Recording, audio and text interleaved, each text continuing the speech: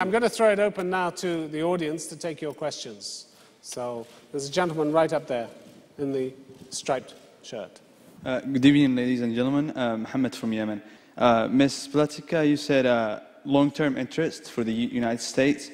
Does that include going into another war with another country in the Middle East on one hand and not ending the Palestinian and Israeli conflict on the other hand? I do not think that this means that being for the motion, in other words, supporting Senator McCain to be the President of the United States, means another war in the Middle East. To the contrary, I think that it is when America is weak and signals weakness, sends mixed signals, talks about transformation, but then changes its mind one moment later, that our adversaries seek to take advantage of us, seek to pressure their neighbors, seek to dominate the region. If you didn't guess, I'm talking about Iran. There should be no question in anyone's mind that John McCain would not support the idea of military action against Iran before trying every possible other option. I don't think that any of those options, any of the more effective options, have been tried. There's been such a dramatic lack of accountability and facts in this administration's regard. We're not talking about George Bush. We are talking about John McCain's involvement in the Iran policy over the last 8 years.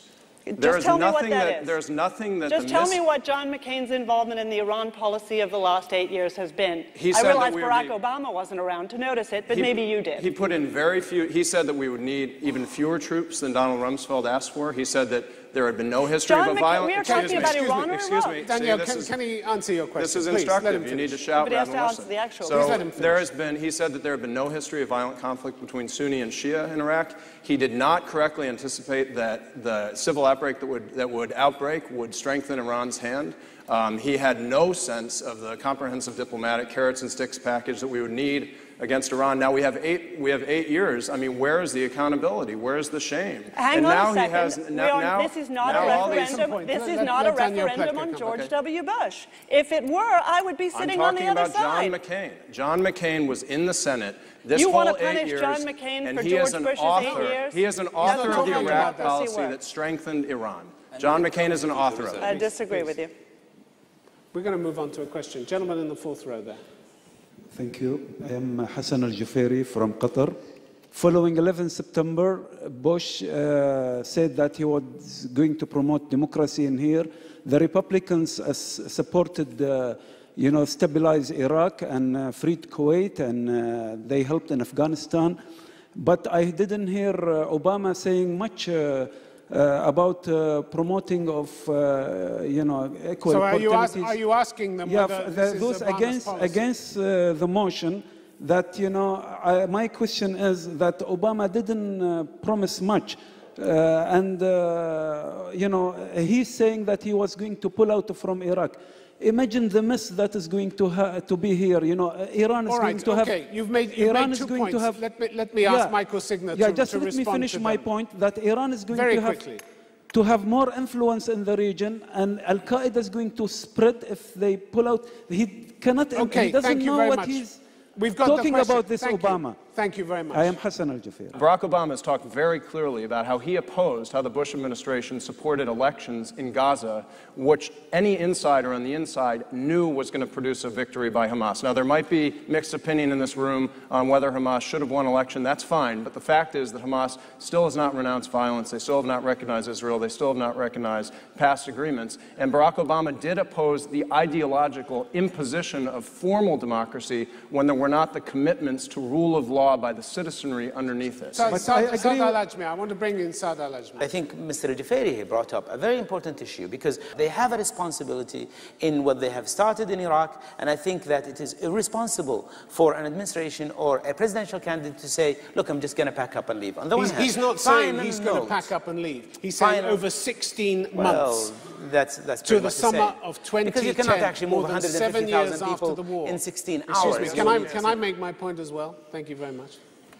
Have you made your point? Not yet. 16 months to withdraw. And it's not just pack up and leave. Let's be accurate. Can I say something here, please? I think that nobody has done more damage to the issue of democracy in the Middle East than George Bush and John McCain by linking a failed war in Iraq to the case of democracy. a war that was started first at the wrong or false premise of weapons of mass destruction. Then when they couldn't find that, they linked that to democracy, which really made dictators and gave dictators in the area an excuse for everybody who's asking for democracy. Look at Iraq. Do you want the Americans to come and do that to your country? And people, of course, would rather live with their own dictators than have this kind of havoc that we have seen. So the remedy for that is for them to leave? I'm sorry. Okay. Thank you. Thank you. Question from the lady in the fourth row there, please. I'm an American. In one of his speeches, Obama described McCain as Bush by another name. Don't you agree that McCain is just a carbon copy of Bush? I don't think that John McCain is a carbon copy of George W. Bush, and if he were, George W. Bush would have a lot more affection for him. Let's be frank, these two don't get along very well, and the main reason for it is that John McCain, since 2003, 1 year after the beginning of the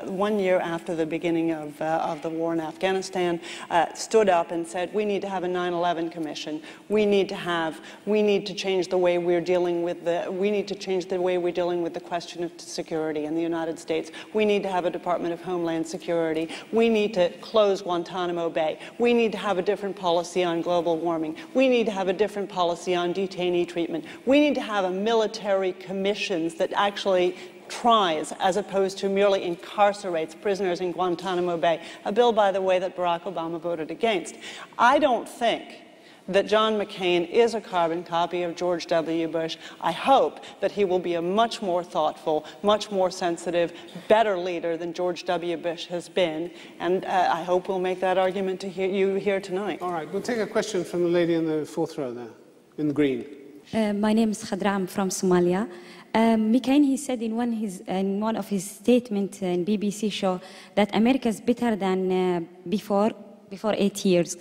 However, unemployment increased, 80 million lost their job, and gas prices 200% increase. How it's better? And what's his strategies to manage this crisis while he's giving superiority to military investments? I think that John McCain, when he said that we were better off, was talking about national security questions. Although I think that he is an optimist, I don't think that he's blind. And we have to recognize that in the current economic situation, very few of us are better off than we were a few years ago.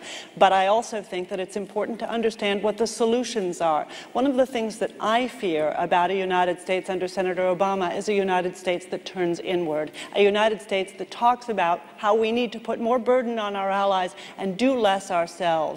A United States that doesn't worry about the safety and security of people like you, because we're talking about trade, we're talking about renegotiating trade agreements, we're talking about raising taxes. I believe that those are solutions in the right direction. There is no silver bullet, and I don't think any presidential candidate will tell you they are, but crippling our economy is not going to help anyone in the world, least of all the United States. Let me just go back to the question a moment. Do you think either of the candidates would do anything for you in this region here? Do you have the impression that either of them are interested in this region?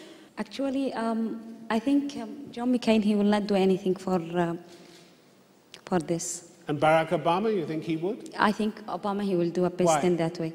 Because he's not interested that much in military.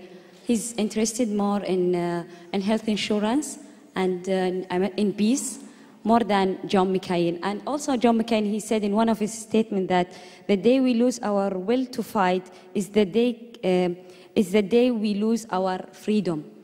Have you lost your will? Have you lost your will to fight? Do you want to be allied with an America that has lost its will to fight, that has stopped investing in its defense so that we can come to the defense of our allies? Do you want to be in Kuwait when the next Saddam Hussein invades and the United States says, sorry? Then why are you denying Hamas and the Palestinians the right also to fight? Why don't you ask Michael, who you're sitting next to, who just talked about Hamas's illegitimacy? Has never talked about a defense cut, and that is an irresponsible characterization. That is an irresponsible characterization of his. Please don't talk at the same time. You would hear anything. And I want to.